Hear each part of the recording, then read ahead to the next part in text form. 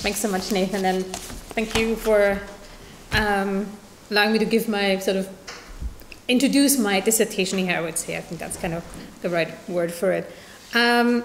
So yeah, the paper that I'm presenting today is part of my dissertation project. And that is, as Nathan mentioned, centered around the question of positioning the lived and transcendental subject in and with the world.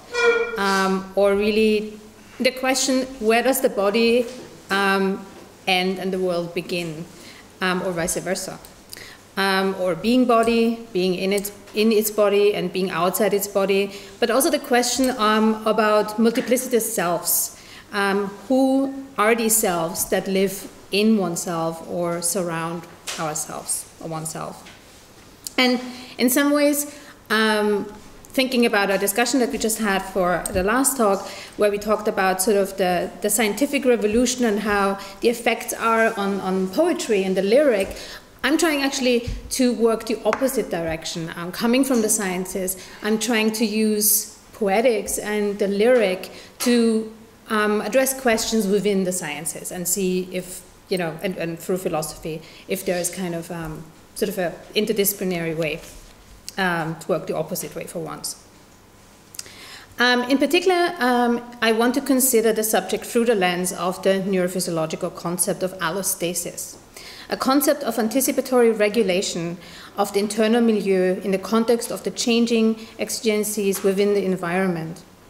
The mentally and bodily processing of stimuli encountered in the world enables a physiological as well as psychological preparedness for the subject to maintain or regain homeostasis. An equilibrium both the subject's body and of both the subject's body and the mind in the lived world.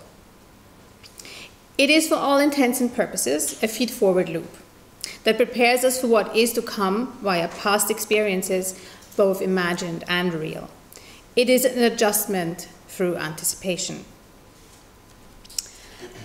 So the approach that I want to take for my dissertation work is really to be interdisciplinary and draw, as Nathan mentioned, on poetics, literary theory, neurophysiology, and philosophy. And well, the dissertation is sort of a bigger work drawing on different poets, including Hölderlin, Prynne, Loy, and Trakl. So today what I'm presenting is really a part of thinking how effective communication, as conceived through Kant's aesthetic judgment and silence, affect the notion of allostasis as a subject towards the world, looking at Georg Trakl's work. And I just want to say that this is still very much work in progress, and I'm looking forward to the discussion afterwards. I also want to note that while I've been working with Alexander Stillmark's bilingual edition of Georg Trakl's poetry, the translation that I'm having up on the slides are actually all my own. I want to begin with the third stanza of Georg Trakl's Abendland, of the poem's version as it was published in the collection Sebastian im Traum in 1915, but written before World War I. It is within the collection of Sebastian im Traum. The poem is part of the section entitled Gesang des Abgeschiedenen, or Song of the Recluse. And it's this particular section that I will mostly focus on today. I will probably read it out in German, but you have both up there, both translation there. So I'm just focusing on the third stanza. Ihr großen Städte, steinern aufgebaut in der Ebene, so sprachlos folgt der Heimatlose mit dunkler Stirne, dem Wind, kahlen Bäumen am Hügel. Ihr weithin dämmernden Ströme, gewaltig ängstete, schaurig Abendröte im Sturmgewölk. Ihr sterbenden Völker, bleiche Woge zerschellend am Strande der Nacht, fallende Sterne. The scene evokes an image of isolation, desolation, and inevitability. A homeless wanderer crosses over a hill, while overhead, in clouds eerily colored by the setting sun, a storm threatens. As he looks towards the city, built of stone on the plain below, several cries are issued. Towards the city and those who build it, the far dawning streams of humanity, the dying peoples, foreshadowing of their decay. The free speech acts also section the stanza into three spheres: humanity, the lone sphere of the wanderer, and that of the natural world. It is only after the last call that the spheres are superimposed in some way, the pale surge of humans, the waves breaking on the shore at night, but unlike the water, which does so infinitively, they will shatter, their individual light or souls extinguish. There are other spheres of demarcation within that stanza, this ostensibly walled city that separates man from nature, and the homeless wanderer who is now shut out from his protective circle by force or choice, a solitary figure upon the hill. And there's also the delineation or temporality, an indication of a past when the cities were built, the present moment as we encounter the stormy scene, and an inevitable future, the death of man, which is heralded by the lyrical speaker. The fact the figure of the lone wanderer is not only homeless, but is also speechless, begs the question, who issues these calls that shares across the boundaries of distance, sentience, and time? The image evoked in Trakl's Abendland are similar to those in the painting The Monk Upon the Sea by German romantic painter Caspar David Friedrich. A man looking out at the sea and the darkening sky, a possible storm threatening in the distance. He shares with the observer a pregnant moment before the climax of action or emotion, allowing them to imagine what is yet to come. At the time of the painting's first exhibition in 1810, the editor of the Berliner Abendblätter, Heinrich von Kleist, commented, "How wonderful is it to sit completely alone by the sea, under an overcast sky, gazing out over the endless expanse of water. It is essential that one has come there just for this reason, and that one has to return. That one would like to go over the sea, but cannot. That one misses any sign of life, and yet one senses the voices of life in the rush of the water, in the blowing of the wind, in the drifting of the clouds, in the lonely cry of the birds. No situation in the world could be more sad and eerie than this. A lonely center in a lonely circle." While Kleist sees the man in the painting searching for a connection with and in nature, he also describes him as a lonely center, a small fragment, sad and eerie against the sublimity of the vast cosmos, and not unlike Trakl's homeless wanderer on the hill.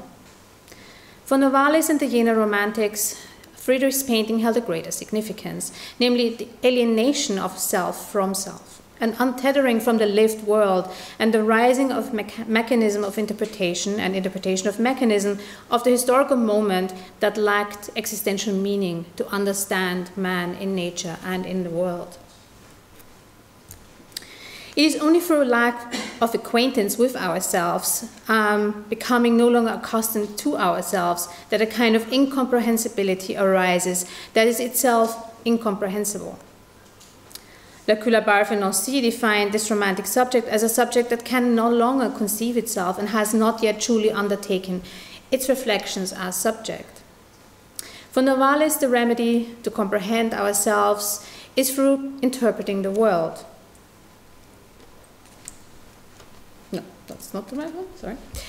We shall understand the world when we understand ourselves, because we and it are integral halves.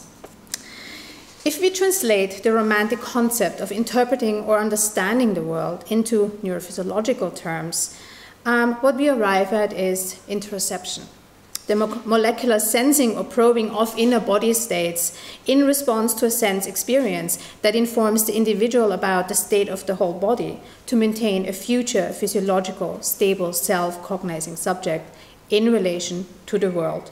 Or more simply put, it is an effective reaction to the environment that is translated into modes of anticipation in the brain. It thus reveals a level of the lived body that is simultaneously disembodied insofar as the I of "I feel pleasure" or displeasure refers to a mental subject who experiences the sensation without any explicit reference to a body. Interoceptive feeling is hence disembodied, and as Frédéric de Vignemont suggests, unable to contrast what is inside from what is outside, and thus to set the spatial boundaries of the body. Consequently, we interpret inner body experiences through anticipatory modes or models drawn from the outer world, as allostasis is shaped by the sense perception in the lived world, and as our body is turned inside out in an embodied simulation. As such, interoception is not simply internal sensation or affective experience, but in Joe Leder's terms, it throws us forth or projects us into our body and into the lived world, both spatially and temporally. In romantic terms, then, it is to feel the world in ourselves and draw on this perception to attempt a reconciliation between man and nature, or at least a positioning of one to the other.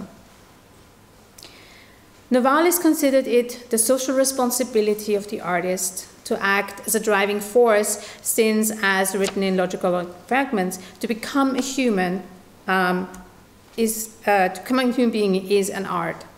And the poet, the transcendental physician, who observes, actualizes, and transmutes sense experience into poiesis as, quote, poetry dissolves the being of others into its own, with the help of imagination as mediator, a mediator who can transgress a boundary within the inner space of feelings and contrive description of the internal external.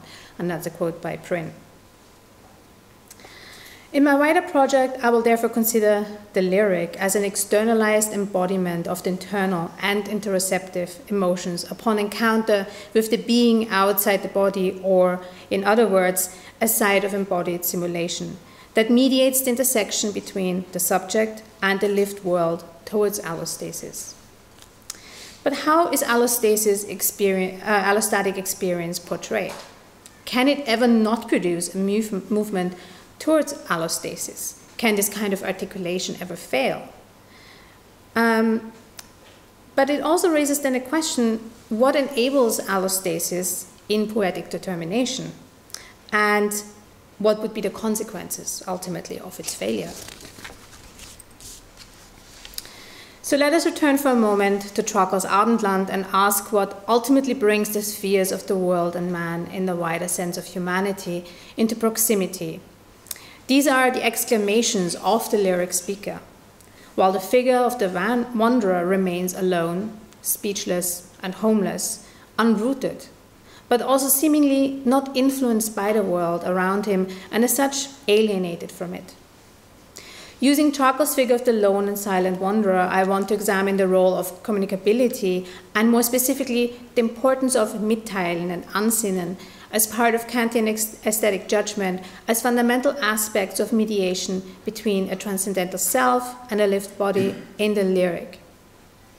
I will suggest that the autoffective mode of aesthetic judgment and its articulation as universal serves as a vehicle of allostasis to mediate, through Mitteilen, between a subject and its lived world.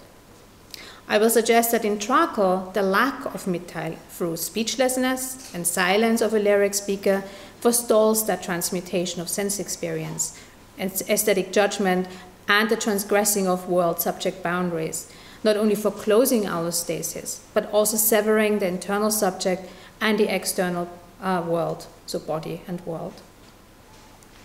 I have particularly chosen to focus on this set of poems by Trakl because of when they were written. So I didn't want to focus on the very last sort of set of poems, the Brenner poems, that also included Georg, mostly because I wanted to avoid the sort of influence of the First World War imagery on the sort of examination that I'm doing of what I'm using Trakl's work as a medium.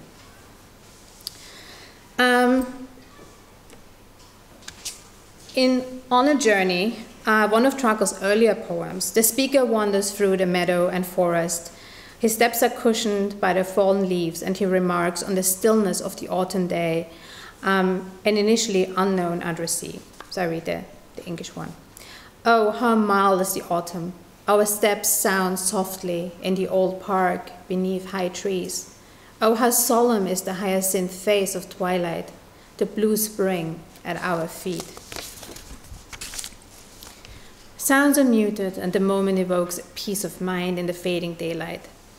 While the leaves have fallen in the twilight of the year heralding winter, the blue spring beneath their feet suggests a journey of transformation.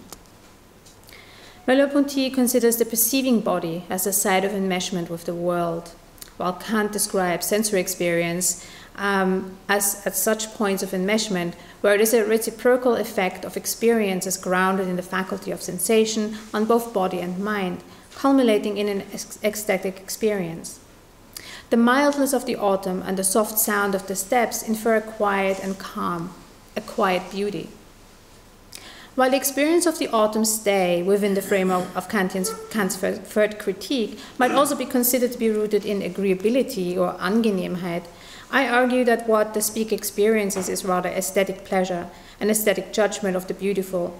His feelings evoked by the bare audibility, sound of the soft damp leaves underfoot, carry with it what Kant calls eine Beförderung des Lebens, a progression or enrichment of life, which is alluded to by the blue spring at your feet, a transformative journey summoned in the imagination.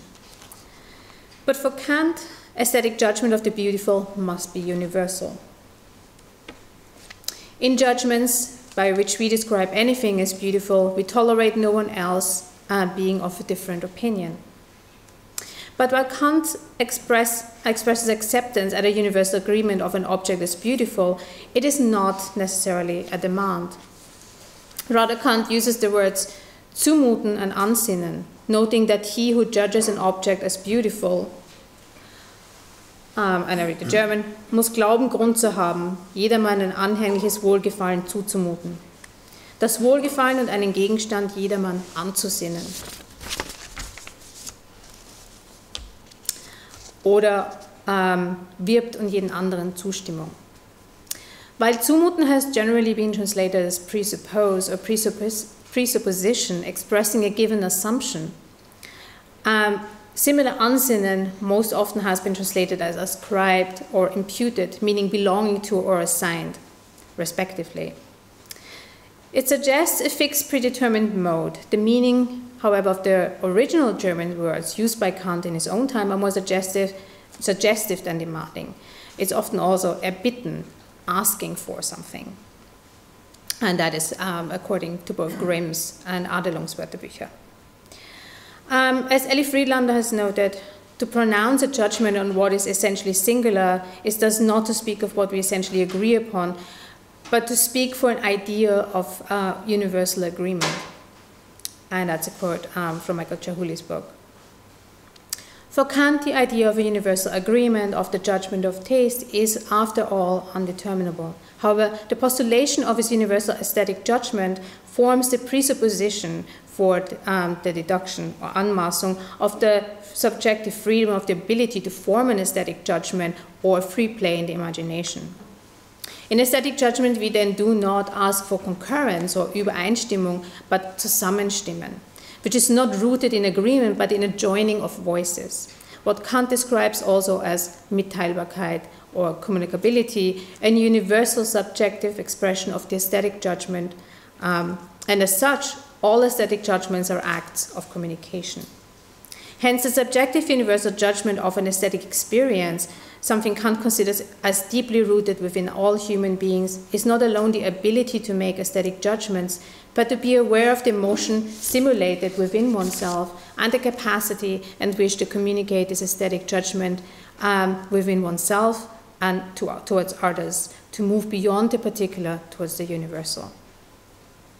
It is communication, or for Merleau-Ponty language, it becomes the signifier of the ability and ability often to experience, and the sharing of this aesthetic experience, as well as of human condition and a space in which self-cognition and aesthetic experience can occur.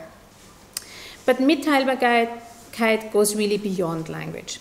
Instead, voice is transformed into an appeal, a speech act, in the same moment as the need to communicate is transformed into a desire. It is caught in a drama of appeal, eliciting an answer, provocation and demand, and recognition, as Melton Dollard suggests.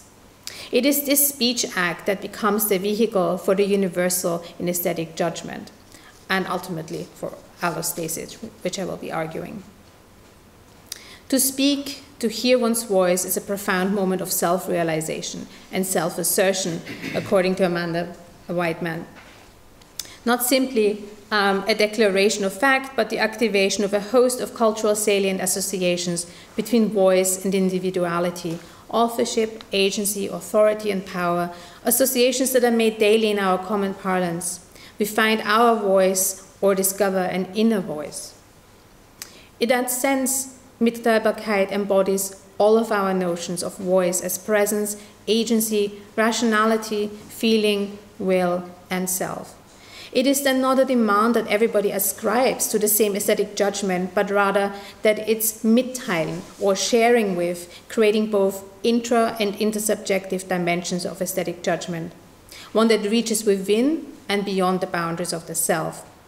Thus, when I speak of myself, the voice issuing from me is mine, yet also universal through what Derrida terms auto-affection. When I speak, I hear myself, je m'attends, and at the same time that I speak and be affected by the signifier I produce without passing through an external detour the world, the sphere of what is not my own. While I agree that in the moment of speech act, the speaker becomes auto-affected, I would argue that through Ansinnen and Mitteilen, the aesthetic judgment of the beautiful is an effect that is simultaneously internalized and externalized, or again in Leder's words, an effect that throws us forth or projects us into our body and into the lived world from where it reflects back, and hence by nature of its mode of sharing with, traverses the world. Thus, in aesthetic judgment, the subject tests its imagination, not through aesthetic experience on the contact of an object, its former quality, but in the way one's imagination spontaneously puts the object in relation with the feeling of pleasure inside the subject. Through this experience, the subject probes, and through it seeks itself, ich versuche mich selbst, which places the subject momentarily in the other position, creating a gap in which the subject then oscillates between an I and an other, passive-active, the first in relation to apprehending the object and subject, the latter in terms of both imagination and affect, sharing the judgment beyond me in mitteilen, or sharing with. In judgments of beauty, I therefore exceed myself, and it is the movement that the body is turned inside out in an embodied simulation that informs upon allostasis for aesthetic judgment in the lyric speaker. But Mitteil is not bound to language and can also be articulated through laughter or nonverbal utterances or sounds. For Kant, the mere possibility of an act of voicing an affective judgment and affecting something in me, the affective communication of an interiority, as well as issuing this effect from me into the sphere that exceeds me, in that it addresses all and therefore shares all, places my subjective, particular judgment into the realm of the universal, turning particular to universal, subject to humanity in and with the world. In Springtime of the Soul, too, there is a reciprocal voicing, mitteilen of speaker and world.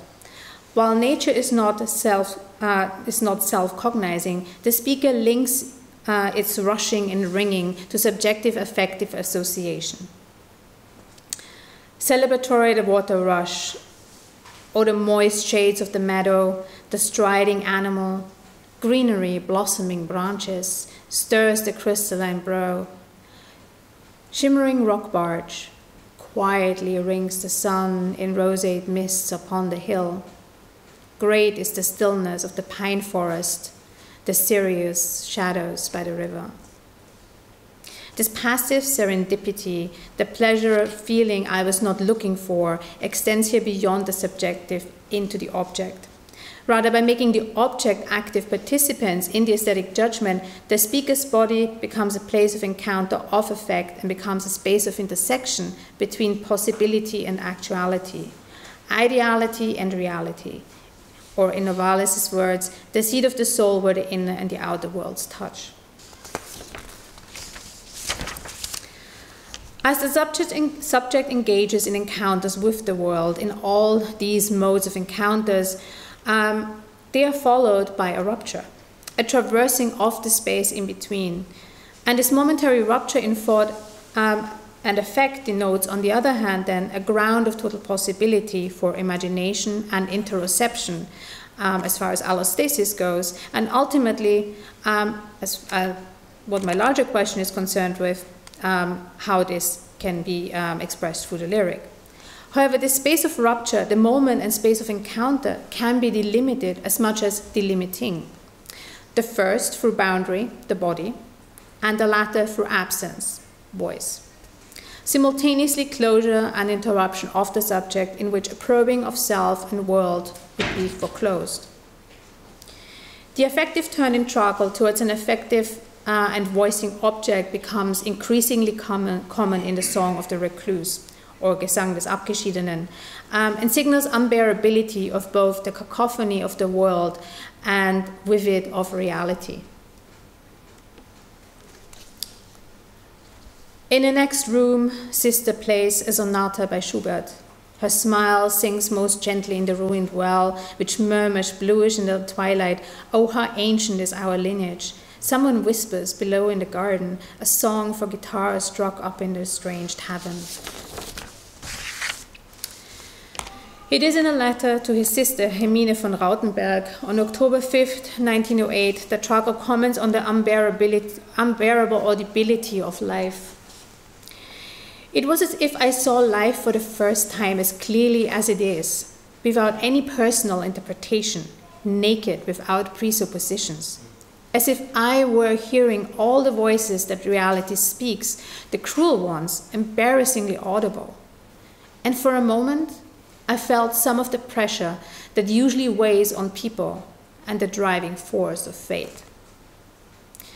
The fate Trakl refers to is, of course, the inevitability of death of man, opposite the eternal nature. At evening, they bore the stranger into the death chamber, the soft rustling of red plane trees, the dark flight of jackdaws. On the square, a guard was mounted. The sun has sunk into black linen. This past evening evermore returns. The wild elder bushes there, a November day long past.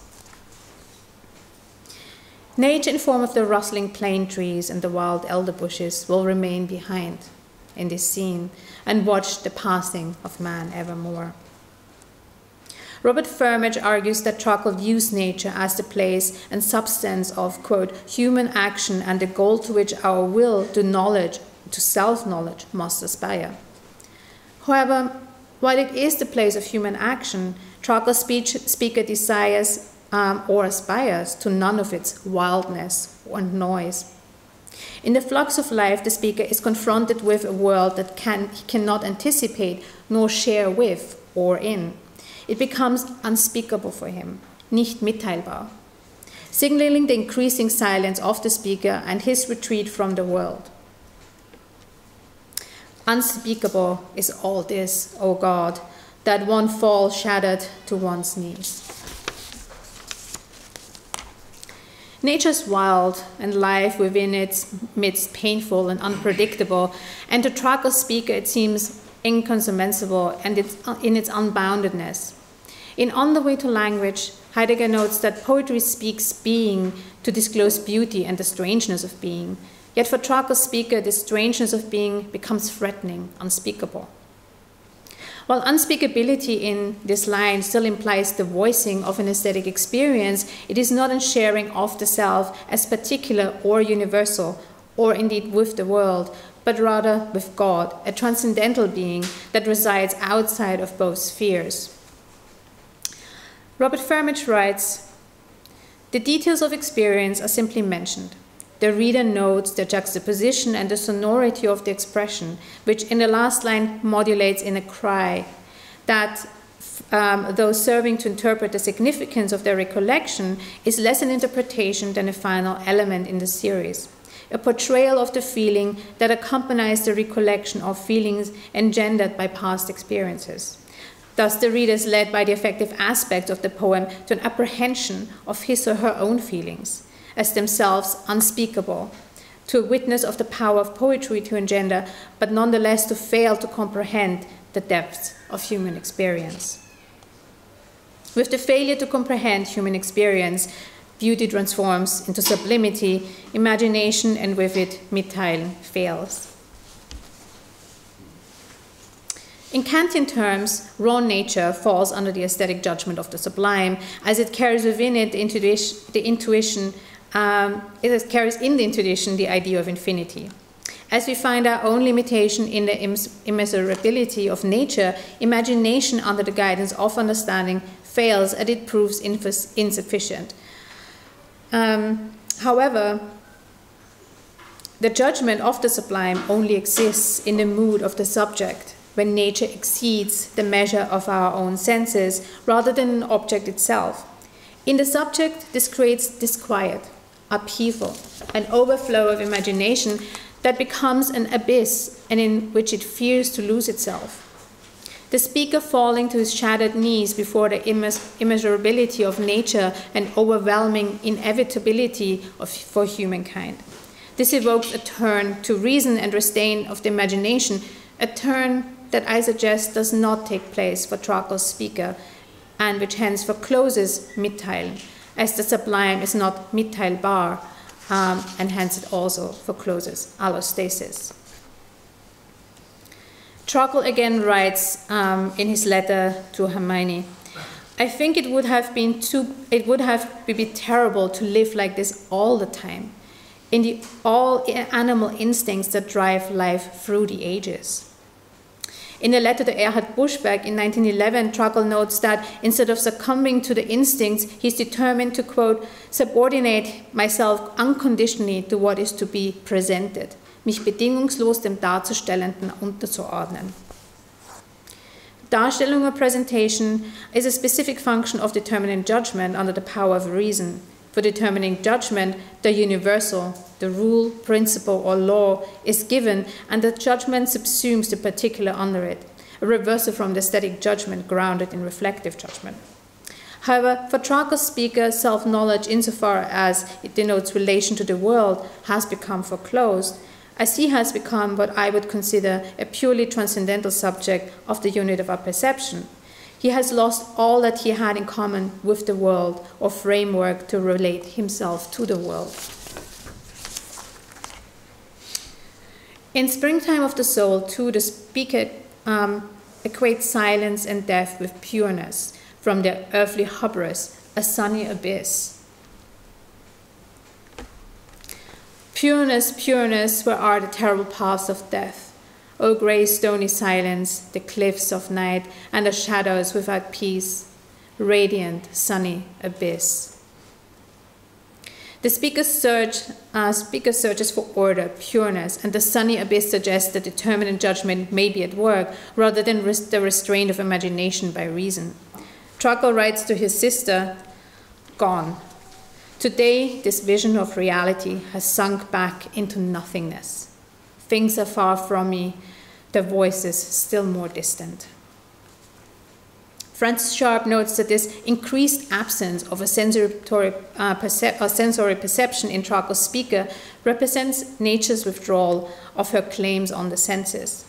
Or rather, instead, I suggest the speechlessness and silence are a denial to let nature claim the senses, overwhelm them. I bend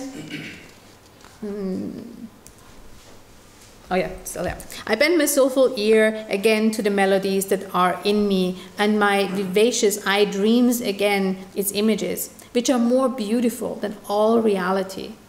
I am with me, am my world, my whole beautiful world, full of infinite sonority, or wohllaut. While the Heidegger sonority arises from listening inwards and sharing this experience through echoing it outwards, not unlike mitteilen in Kantian terms, for Trakl, sonority is silence that pleasurably intones or wohlklingt within the self alone. Okay. Don't have that either, sorry. The soul is a strangeness on earth, the speaker observes in the springtide of the soul, where waters circle around the lovely games of fish. This strangeness implies a disentangling of soul from the experiences of the senses, of poetic subject from the lived world, and the rupture between the interior subject subjective and exterior world, as without Mitteilen, a feeling of self and an anticipation of self in the world, is foreclosed. In a letter to Irene Amtmann, Trakl writes, "Vorwärts zu dir selber," move forward towards yourself. For Heidegger, the site of Trakl's poetry resides in Abgeschiedenheit, or apartness, or the recluse, the wandering stranger who is apart, or recluse as the title of the poem or the section of Sebastian im Traum, the Song of the Recluse, suggests. For Heidegger, here apartness is the poem's site because the music of the stranger's ringing radiant footfall inflames his followers' dark wandering into listening song. It is also where the plural at the end of the poem comes from rather than the singular as the title suggests, or the singular in the title. Here Heidegger also draws on the meaning of Gesang in Gesang des Abgeschiedenen as stimmendes Zusammensingen. Moreover, for Heidegger, there is no necessity for man to understand nature and his place within it, or his reaction to it in and through allostasis, since according to his primary way of being, already outside in a present being of the already discovered world. Oder nach seiner primären Seinsart nach schon immer draußen ein begegnenden Sein in der schönen, entdeckten Welt zu sein. Heinz Wetzel, in agreement with Heidegger, considers silence and apartness as a sphere of the inner life of man, a solace to rest from the noise and strains of the world, the quotidian, to maintain his sonority. And I just put the poem in English and in German here, since I'm going to be talking about almost all of the stanzas. Already twilights the brow on the sensuous man, and there shines a little lamp, the good within his heart. And the peace of the meal, for blessed are bread and wine by the hands of God, and there beholds you from nightened eyes stillness, the brother that he may rest from thorny wanderings. O the dwelling in the souled blue of night. Robert Framage argues for a departure from departedness. Translating dämmert as reflective, he suggests that the resulting line, already the brow of the reflective man in dusk, acts as a hinge in the poem to connect the worldly and the transcendental spheres, at once a movement backwards towards departed's reflection on the world nature in his contemplativeness and his inner world. However, I suggest that my translation of twilighting equally reaches across time, since it is in line with, first of all, the German word dämmert, but it is also ambiguous here whether it's dusk or dawn, again also reaching across time. Yet it does not reflect insofar as it's aimed at the reconciliation of the separated spheres. Rather, the world is observed and tolerated by the speaker as a temporary word through which the wanderer has to traverse.